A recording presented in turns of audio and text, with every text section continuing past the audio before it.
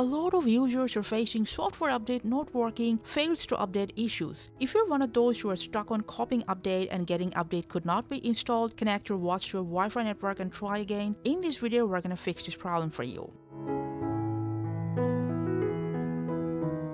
If you're trying to update your watch from your phone, make sure your phone is connected to a fast and stable Wi-Fi or internet connection.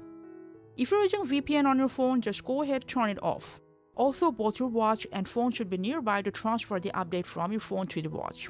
And last but not the least, from your Wearable app, make sure your watch is not accidentally disconnected from your phone.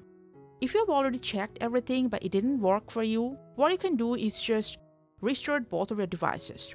After restart whatever device you're using, go to the settings on your phone, search for location, and make sure location is turned on. And after that, enable location permission for the Wearable app.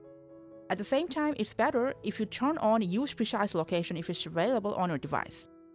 If you're still facing the same problem, from the settings on your phone, go to apps, search for Wearable app. From storage, just clear cache of the app. If you're still unable to download software on your watch, just go ahead, turn off Bluetooth from your watch and connect your watch to a Wi-Fi.